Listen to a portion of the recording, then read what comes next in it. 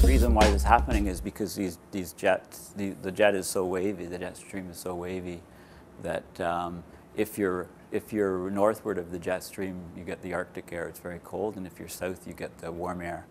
So instead of just having temperatures being separated by just based on latitude, which would occur if the jet streams were mostly west to east, then because they're very wavy, you get areas, some areas very cold that are far south, and some areas that are very far north, very warm. And then it switches because this thing is moving along, it changes. So you get more persistent weather patterns of blocking patterns.